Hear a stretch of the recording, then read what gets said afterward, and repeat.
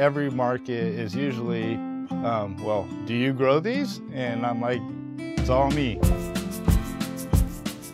Gianni came to me and said, I would love to sell at your market on Wednesdays, and here's what I have. And he had an extremely impressive list of microgreens that he was producing. I think variety is the spice of life. So I like to grow a lot of different varieties. Over the years, you kind of see what people gravitate towards, and that's sunflower, broccoli, the different mixes where there's a bunch of different stuff all in one. The rainbow radish is purple. They go crazy over that. Swiss chard is this iridescent red. They love that. So it's like people are really gravitated towards color. The way he presents them, it's just delightful. He's got all the informational nutrients on there. It's just great. And he has a very great personality, and people just flock to him. Another question I get is, what are microgreens? Or what people most commonly do are call them sprouts. And these are not sprouts, they are microgreens. In the plant stage life, it goes sprout, microgreen, baby leaf green, adult plant. Microgreens are going to be more nutritionally dense. They're going to be more flavorful than a sprout.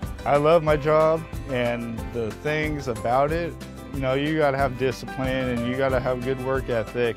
He is consistently sold out until the point where he is now bringing 85 trays a Saturday. He brings a truck and trailer full of microgreens. It's the most insane thing, and people love it.